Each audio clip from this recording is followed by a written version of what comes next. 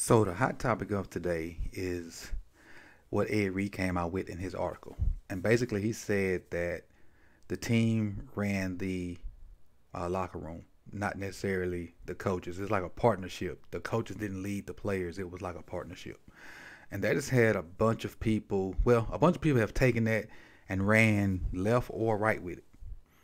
And left meaning saying that Harbers is not good for the team. He's not doing his job. And right saying that the players that are on the team now are not leading like they should have. Because he basically said, and I don't want to.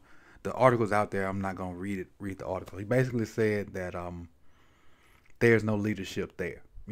And I'm paraphrasing. There's no leadership there, and different people have taken it one way or the other. Which way have you taken it? That's what I want you to put down in the comments. What's your take on what Ed had to say, about the Ravens organization? Me personally, I think it's basically saying that they were not led by the coaches. They established their own culture while they were there. They controlled the team.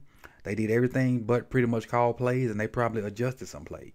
That's what I'm taking out of it.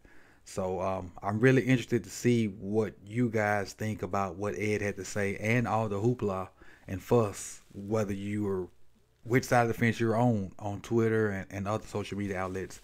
I'm interested to hear what you guys have to say, and hey, another draft video coming later on.